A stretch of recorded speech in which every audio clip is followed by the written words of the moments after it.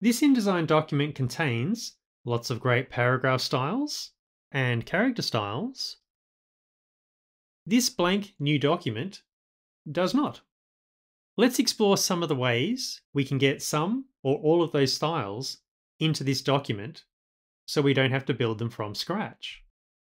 So back here in our complete document, I'm going to select these two text frames just down here. Edit, let's copy them to the clipboard. Jumping now into our new document, edit, paste. Those text frames come in just here, but check out our styles panels just over here. The paragraph styles and character styles that are used within these text frames have come in. Even if we now delete these text frames, the styles remain.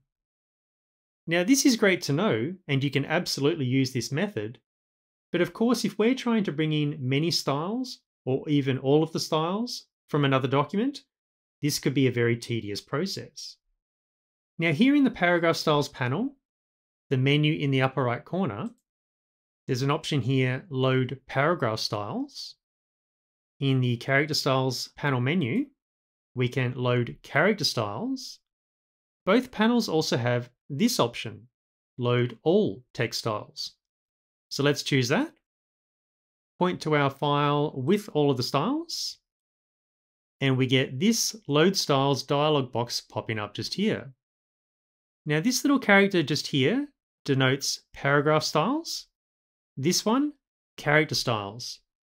And we can see they are currently all selected by default. So I could choose Uncheck All and then individually choose a few like so. Or I could just choose Check All like so. Now before we load these, I'd like to point out this column just here, conflict with existing style. InDesign has detected styles with the same name in both documents.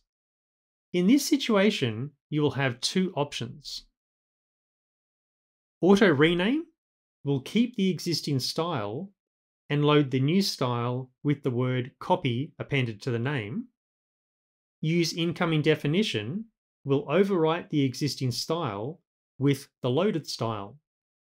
So I'm just going to leave these all as use incoming definition, choosing OK, and check it out.